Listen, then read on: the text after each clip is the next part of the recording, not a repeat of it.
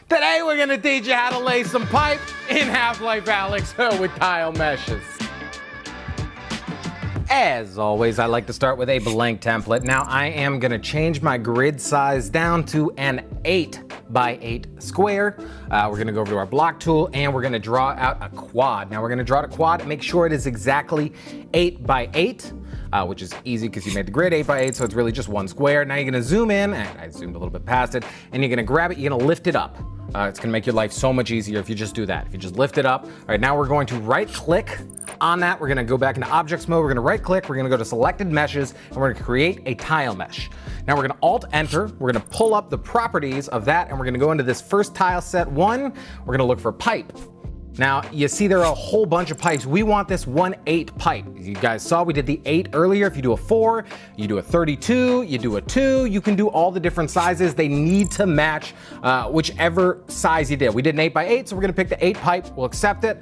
We're gonna X out of there, and then boom, look, you got a pipe. Now, if you look at it from all angles, you can tell it works. It doesn't matter that we raised it. Looks good from pretty much every angle. Now we're gonna go into edge mode. We're gonna grab it, and we're gonna start playing around with the edges. Now make sure you're in edge mode. We're gonna hold down shift and we're gonna just pull out the edge.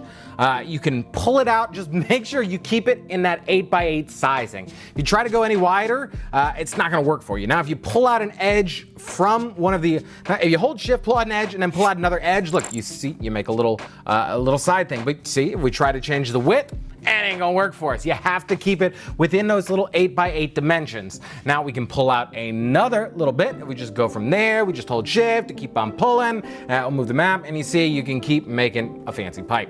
And that's really it. You go into here, you can really do as much detail, you just have to keep it within that little 8x8 grid. So you just keep on the edges, keep grabbing them, you hold shift, you grab the edge, you hold shift, you pull it out, you play around with it. Now we'll show you a little bit more depth to those. So as you see, this is all just kind of like basic looking pipe, but we can do so much more. If we go into the faces, we click on each section, then we right click, go into tile properties, we can go into detail, and we can give them some more detail. Now this will make your pipes look a little bit more exciting, a little bit more custom, a little bit more like you put some TLC into those rather than just some stock pipes. You can also go in there and set an end cap, which is pretty cool, so that way you can kind of finish off your pipes.